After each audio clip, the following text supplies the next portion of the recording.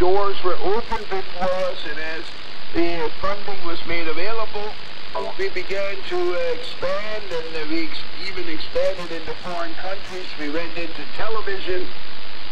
On February 5, 1966, the first radio broadcast was heard on WMLK Baltimore, Maryland radio station.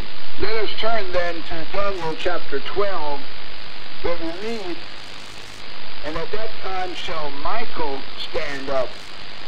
The name Michael is a question in Hebrew.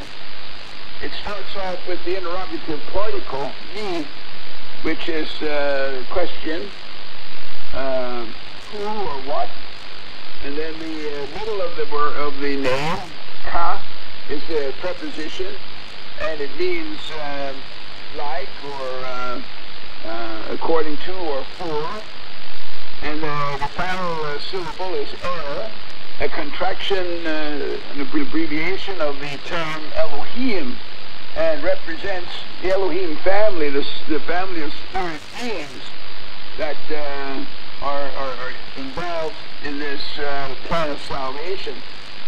So therefore the name Mikael or Michael represents the question, who is like El?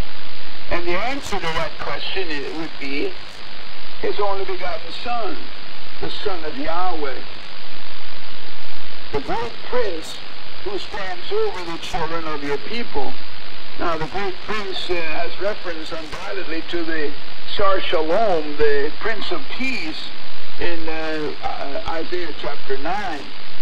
And he stands over the Israelites, the children of your people, and not only the Israelites, but also the spiritual Israel today. And there shall be a time of trouble.